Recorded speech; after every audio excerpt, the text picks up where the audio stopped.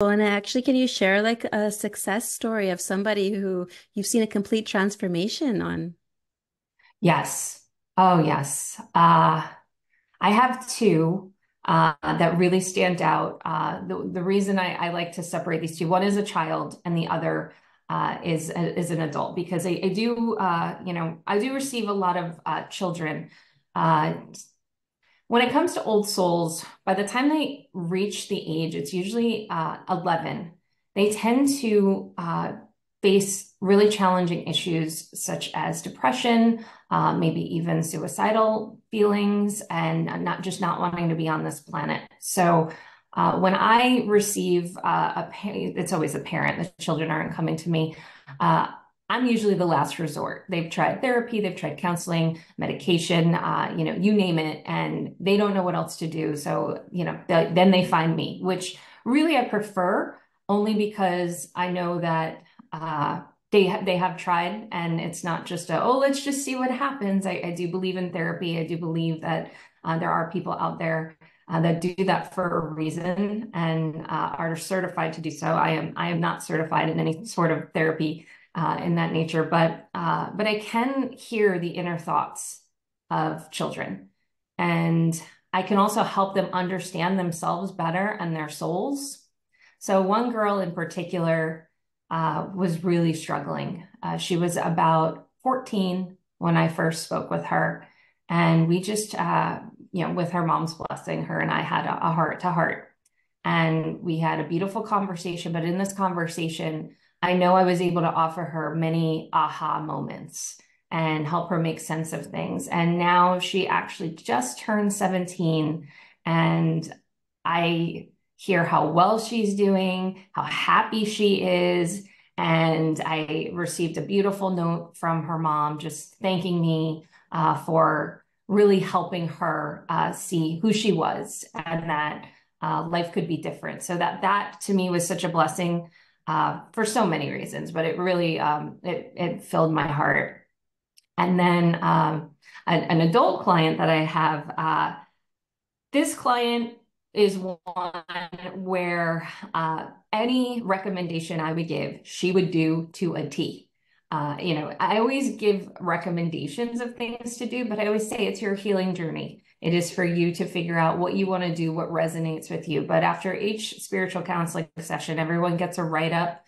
And well, here's what I recommend you work on. Here is what your energy is telling me, and how you could help shift things for yourself, and also look at what their goals are too. So it's really shifting things in relation to directing them toward their goals.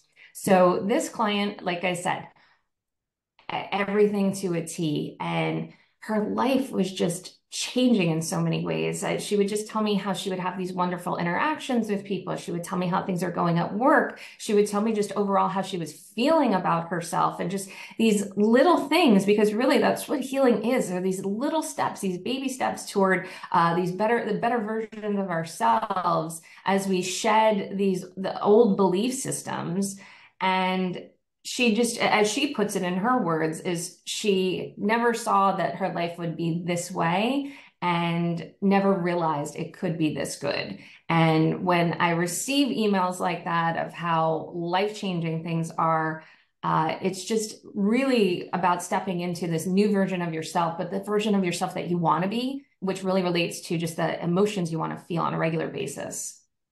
Oh yes. Oh, those are the best clients, the ones that actually do take on the recommendations and then put it to practice and then just see success. Little things too, just little shifts, and not like massive things like you got to do this, you got to change this.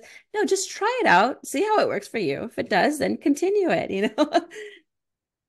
Exactly, exactly. Energy is subtle, and I never recommend any change that's going to be too dramatic, because it kind of goes along the lines of people who decide, oh, I'm going to go on a diet and I'm going to lose all of this weight. If they make a drastic change, it is not likely to stick, only because it doesn't match where their energy is at. You have, in order to really get to where you want to be, you have to make those minor energetic changes over time. The massive ones puts a shock to the system, and your energy actually deflects it. And that is why so many people tend to fail in these long-term goals unless they do these baby steps because the energy has to match it.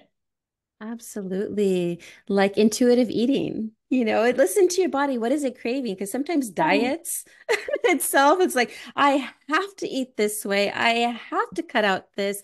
I have to. It doesn't have to be that way. Just maybe a little less. Maybe if you're not hungry at night, like, oh heck, I'll give you an example. Like I'm not really hungry in the morning time. I'm not going to eat.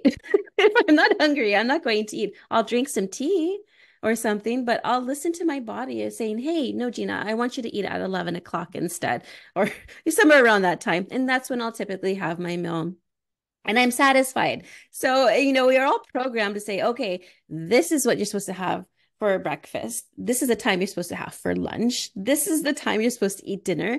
We're not supposed to be on a program set. We're supposed to actually just listen to our spirit. What does our spirit want? Yeah, Little shifts exactly. like that, little Exactly. shifts.